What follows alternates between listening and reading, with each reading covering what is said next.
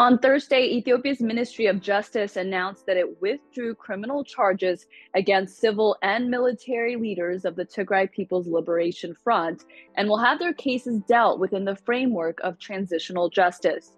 The agency said that taking into account the international experience and according to the Pretoria Peace Agreement signed between the federal government and the TPLF, it has been agreed that crimes related to conflict should be dealt within the framework of transitional justice.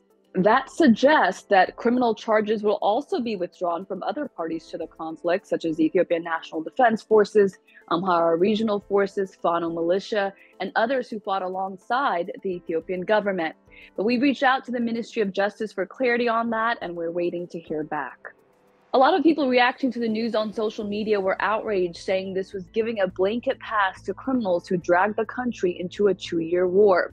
Ethiopia's human rights head Daniel Bakele tells us that the Ministry of Justice's withdrawal of these charges should not be construed as a blanket amnesty or exoneration from accountability for serious human rights violations committed by all parties to the conflict. Bakele added one element of the transitional justice process is criminal accountability for serious violations. What is transitional justice? Well, it includes some standard components like truth-telling and seeking commissions, justice and accountability, and measures to prevent the crimes from happening again.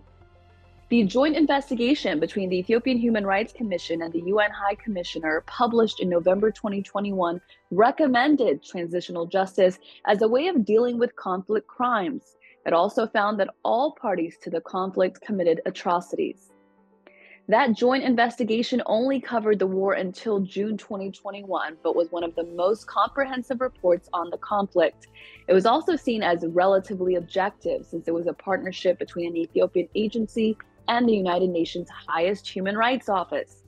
Since then, a separate UN commission on Ethiopia was formed. Most African countries saw it as a political move and voted against it, but it passed, replacing the joint investigation mechanism. The mandate of the UN Commission will expire at the end of this year. Transitional justice doesn't mean perpetrators aren't held accountable, but the question is, how will it be implemented, and what domestic and international political factors will influence it? I'm Hermela Aragawi. Thanks for watching.